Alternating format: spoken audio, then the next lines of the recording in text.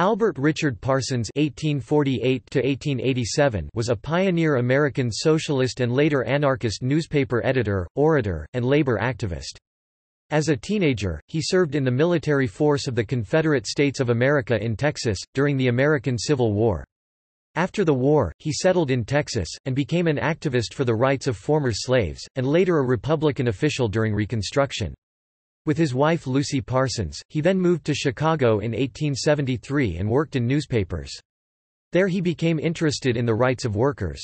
In 1884, he began editing the Alarm newspaper. Parsons was one of 4 Chicago radical leaders controversially convicted of conspiracy and hanged following a bomb attack on police remembered as the Haymarket Affair. Early years. Albert Parsons was born June 20, 1848, in Montgomery, Alabama, one of the 10 children of the proprietor of a shoe and leather factory who had originally hailed from Maine. Parsons claimed to be the scion of pioneer English immigrants, with the first Parsons family arriving at Narragansett Bay in what is now the state of Rhode Island in 1632. One of the Tompkins on his mother's side was with George Washington in the American Revolution and fought at the Battle of Brandywine. He was also a descendant of Major General Samuel Holden Parsons of Massachusetts, another officer in the Revolution, as well as a Captain Parsons who received wounds at the Battle of Bunker Hill. Albert's parents both died when he was a small child, leaving the boy to be raised by his eldest brother, William Henry Parsons (1826–1907), who was married and the proprietor of a small newspaper in Tyler, Texas, the Tyler Telegraph.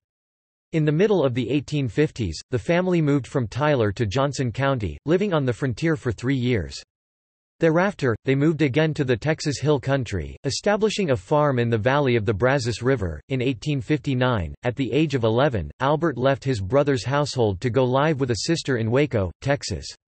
Parsons attended school for about a year before leaving to become an apprentice at the Galveston Daily News, a relationship that Parsons characterized as being indentured for 7 years in order to learn the printer's trade. Civil War and Reconstruction. The coming of the American Civil War in 1861, or the Slaveholders' Rebellion, as he later called it, led Parsons to leave what he described as the printer's devil, the position of newsboy. At 13 years old, Parsons volunteered to fight for the forces of the Confederate States of America in an irregular unit known as the Lone Star Greys. Parsons' first military exploit was aboard the passenger steamer Morgan, which ventured into the Gulf of Mexico to intercept and capture the forces of General David E. Twiggs, who had evacuated Texas en route to Washington, D.C. Upon his return, Parsons sought to enlist in the regular Confederate States Army, an idea ridiculed by his employer and guardian at the time, publisher Willard Richardson of the Galveston Daily News. Parsons left his job at the paper, joining an artillery company at a hastily constructed fort at Sabine Pass, Texas, where an elder brother was the captain of an infantry company. For a year Parsons participated in military drill and served as a powder monkey for the cannoneers. Upon the expiration of his first enlistment, Parsons left Fort Sabine to join the cavalry unit of the brother who had previously brought him to Texas, the 12th Regiment of the Texas Cavalry, also known as Parsons Mounted Volunteers. Albert Parsons was a member of the Maconolee Scouts and saw battle during 3 separate campaigns. After the war, Parsons returned to Waco, Texas and traded his mule for 40 acres (160,000 square meters) of standing corn. He hired ex-slaves to help with the harvest and netted a sufficient sum from the sale of the crop to pay for 6 months' tuition at Waco University, today known as Baylor, a private Baptist college. After his time in college, Parsons left to take up the printing trade, first working in a printing office before launching his own newspaper, the Waco Spectator, in 1868. In his paper Parsons took the unpopular position of accepting the terms of surrender and Reconstruction measures aimed at securing the political rights of former slaves. This proved to be a pivotal moment in the 20-year-old's life, as he later recalled in his memoirs. I became a Republican, and, of course, had to go into politics. I incurred thereby the hate and contumely of many of my former Army comrades, neighbors, and the Ku Klux Klan. My political career was full of excitement and danger. I took the stump to vindicate my convictions. The lately enfranchised slaves over a large section of country came to know and idolize me as their friend and defender, while on the other hand I was regarded as a political heretic and traitor by many of my former associates. In this supercharged political atmosphere, Parsons' paper could not long survive and publication was soon terminated. In 1869, Parsons got a job as a traveling correspondent and business agent for the Houston Daily Telegraph, during which time he met Lucy Ella Gonzalez, or Waller, a woman of multi-ethnic heritage.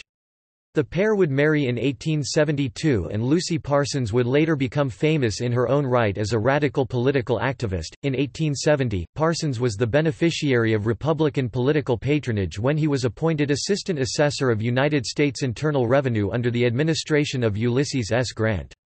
He also worked as a secretary of the Texas State Senate before being appointed Chief Deputy Collector of United States Internal Revenue at Austin, Texas, a position which he held until 1873. In the summer of 1873, Parsons traveled extensively through the Midwestern United States as a representative of the Texas agriculturalist, getting a broader view of the country, deciding to settle with his wife in Chicago. With his move to the metropolis, a new chapter of Parsons' life was begun. Chicago years. Socialist period 1874 to 1879. In Chicago, Parsons obtained a job as a newspaper reporter for the Chicago Times. In 1874, Parsons became interested in the labor politics as a byproduct of grassroots efforts to force the Chicago Relief and Aid Society to account for millions of dollars of relief aid raised by the group on behalf of victims of the Great Chicago Fire of October 1871. Commercial newspapers came to the aid of the Relief and Aid Society, denouncing its working-class critics as, among other things, communists. A term given new currency after the rise and fall of the Paris Commune during the first half of 1871, prompting Parsons to begin to study the essence of the charges. Parsons later recalled that this study had convinced him that, "...the complaints of the working people against the society were just and proper," and led him to draw parallels between the treatment of poor people in both the urban North and the Reconstruction South. "It satisfied me there was a great fundamental wrong at work in society and in existing social and industrial arrangements."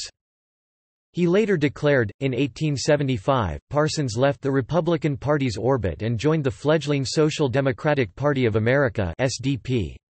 Parsons attended the Second Convention of the SDP, held in Philadelphia from July 4 to 6, 1875, and was one of the group's leading English-speaking members in Chicago, joined by another able speaker, George A. Schilling. As an interested observer, Parsons attended the final convention of the National Labor Union (NLU), held in Pittsburgh in April 1876.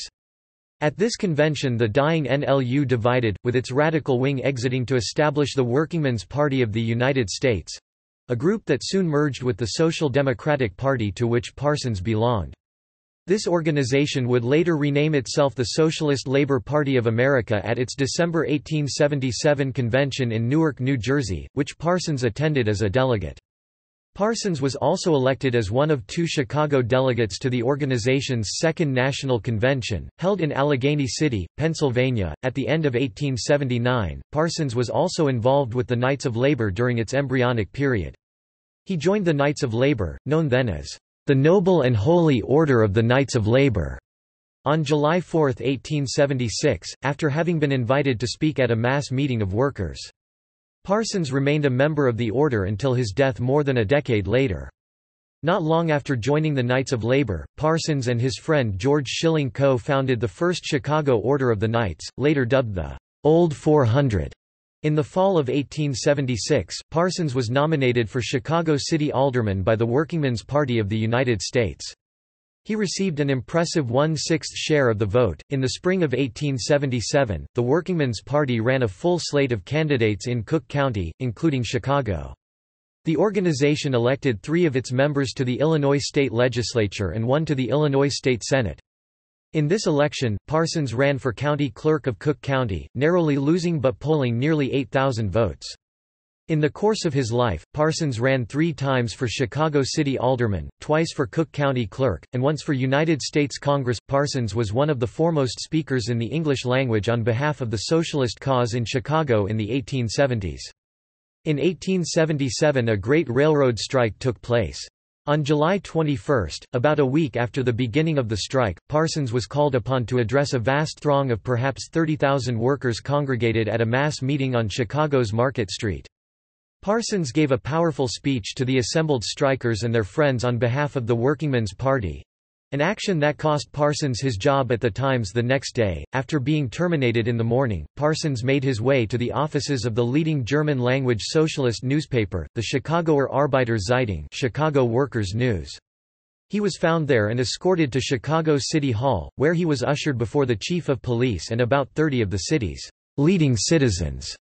There Parsons was dressed down for about 2 hours, with the chief of police asking Parsons if he didn't know better than to come here from Texas and incite the working people to insurrection. Parsons disclaimed any such notion, noting that he had urged the workers not to strike but to go to the polls to elect new representatives. With the agitated worthies present in the room audibly muttering such sentiments as, "Hang him!" and "Lynch him!" the chief of police advised Parsons that his life was in danger and urged him to leave town.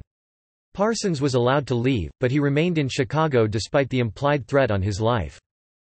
The afternoon Chicago papers trumpeted that strike leader Albert Parsons had been arrested that day, neither of which things were true. The Chicago strike of 1877 was ultimately violently repressed by the action of the police and militia. Anarchist period 1880 to 1887. At the turn of the decade, Albert Parsons withdrew from all participation in electoral politics. He later recalled his rationale in his memoirs, written shortly before his execution in 1887. In 1880 I withdrew from all active participation in the political Labour Party, having been convinced that the number of hours per day that the wage workers are compelled to work, together with the low wages they received, amounted to their practical disfranchisement as voters. My experience in the Labour Party had also taught me that bribery, intimidation, duplicity, corruption, and bulldozing grew out of the conditions which made the working people poor and the idlers rich, and that consequently the ballot box could not be made an index to record the popular will until the existing debasing, impoverishing, and enslaving industrial conditions were first altered. Parsons turned his activity to the growing movement to establish the 8-hour day. In January 1880, the 8-Hour League of Chicago sent Parsons to a national conference in Washington, D.C., a gathering which launched a national lobbying movement aimed at coordinating efforts of labor organizations to win and enforce the 8-hour workday. In 1881, with the membership of the Socialist Labor Party in precipitous decline, a new organization was established, the International Revolutionary Socialists. Parsons was a delegate to the founding convention of this group. 2 years later he was also a delegate to the October 1883 convention in Pittsburgh which established the Anarchist International Working People's Association, the organization to which he owed his political allegiance for the rest of his life. In the fall of 1884, Parsons launched a weekly anarchist newspaper in Chicago, The Alarm. The first issue was dated October 4, 1884, and was produced in a press run of 15,000 copies. The publication was a 4-page broadsheet with a cover price of 5 cents.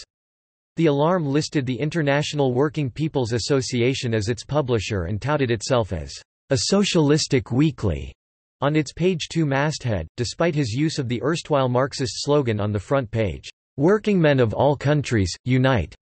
Parsons' paper was unmistakably anarchist in content. Parsons wrote on the theme in a November 1884 issue, "The anarchist believes in peace, but not at the expense of liberty. He believes that all political laws are enacted only to force men to do those things they would not naturally, or if left untrammeled. Therefore he considers all political laws as violations of the laws of nature, and the rights of men. He believes that all governments tend to more laws, instead of less, and that therefore all governments ultimately become despotisms." In the early months of 1886, the luck of the workers was rising as massive strikes were beginning to take place, crippling many industries into making concessions. Parsons called for a move to 8 hours work for 10 hours pay. Workers in some industries were even beginning to get this. As May approached, so did the day designated as the official day to strike for the 8-hour work day. On May 1, 1886, Parsons, with his wife Lucy and 2 children, led 80,000 people down Michigan Avenue, in what is regarded as the first ever May Day parade, in support of the 8-hour work day. Over the next few days 340,000 laborers joined the strike. Parsons, amidst the May Day strike, found himself called to Cincinnati, where 300,000 workers had struck that Saturday afternoon. On that Sunday he addressed the rally in Cincinnati of the news from the "Storm Center" of the strike and participated in a second huge parade, led by 200 members of the Cincinnati Rifle Union, with certainty that victory was at hand. The future looked bright, and many believed that they had finally accomplished what they had been trying to for so long. Haymarket Affair. Parsons addressed a rally at Haymarket Square on May 4. This rally was set up in protest of what happened a few days before. On May 1, 1886, the first May Day, a massive strike in support of the 8-hour work day occurred in Chicago. 2 days later police fired on workers on strike at the huge McCormick Reaper Works, killing 6. August Spies and others organized the rally at the Haymarket in protest of the police violence. Parsons originally declined to speak at the Haymarket, fearing it would cause violence by holding the rally outdoors, but would change his mind during the rally and eventually showed up while Spies was speaking. The mayor of Chicago was even there and noticed that it was a peaceful gathering, but he left when it looked like it was going to rain. Worried about his children when the weather changed, Albert Parsons, Lizzie Holmes, his wife Lucy, and their children left for Zeff's Hall on Lake Street and were followed by several of the protesters. The event ended around 10 p.m. and at the end of the event, after Parsons had already left and as the audience was already drifting away, a large group of policemen came and forcefully told the crowd to disperse.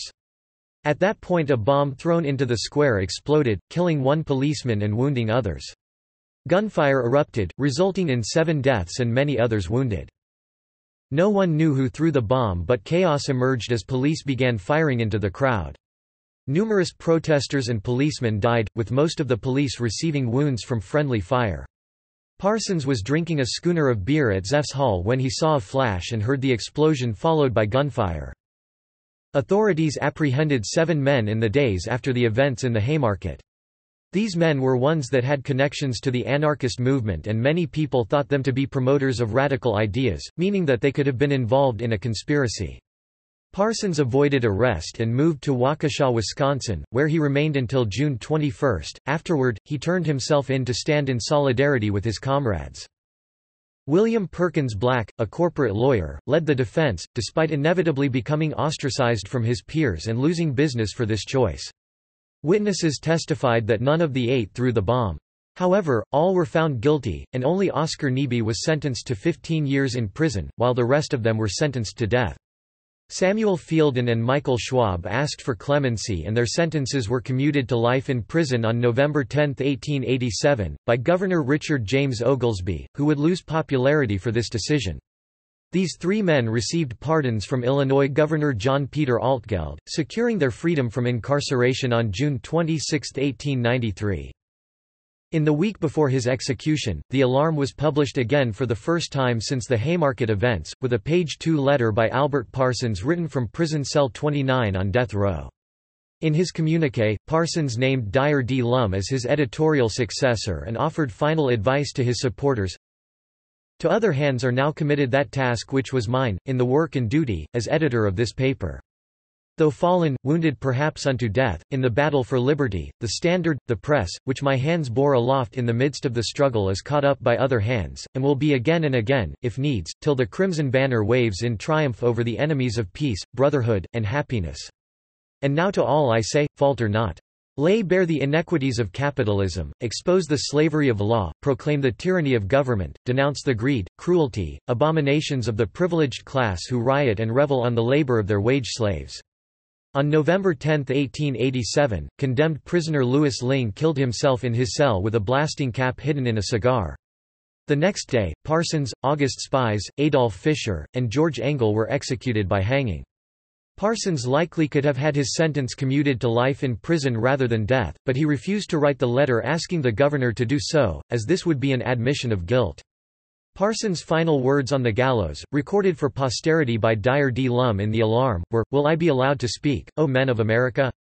Let me speak, Sheriff Matson. Let the voice of the people be heard." Oh, but the signal was given and Parsons' words were cut short by the springing of the trap door.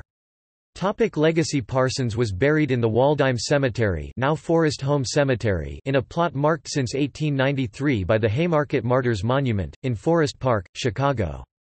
His wife, Lucy Parsons, was noteworthy in her own right. She was a feminist, journalist, and labor leader, and one of the founders of the Industrial Workers of the World. A feature film is being made about Albert Parsons and Lucy Parsons. Footnotes. Works. Equal rights. The Alarm, Chicago, Volume 1, No. 7, November 15, 1884, pg. 2. The Accused. The Accusers, the famous speeches of the Chicago anarchists in court, on October 7, 8, and 9, 1886. Chicago, Illinois. Chicago, Socialistic Publishing Society, N.D., 1886. Anarchism, its philosophy and scientific basis as defined by some of its apostles. Chicago, Mrs. A. R. Parsons, 1887. Life of Albert R. Parsons, with brief history of the labor movement in America. Chicago, Lucy E. Parsons, 1889. Further reading. Alan Comer, Labor Agitator, The Story of Albert R. Parsons. New York, International Publishers, 1937. James Green, Death in the Haymarket, A Story of Chicago, the First Labor Movement and the Bombing That Divided Gilded Age America. New York, Anchor Books, 2006. Jacqueline Jones, Goddess of Anarchy, The Life and Times of Lucy Parsons, American Radical. New York, Basic Books, 2017. External links. Autobiography of Albert Parsons, HTML format. Albert Parsons, SpartacusSchoolNet.com. Luke Tan, A Song for Albert Parsons, Meet the Haymarket Defendants. Quote,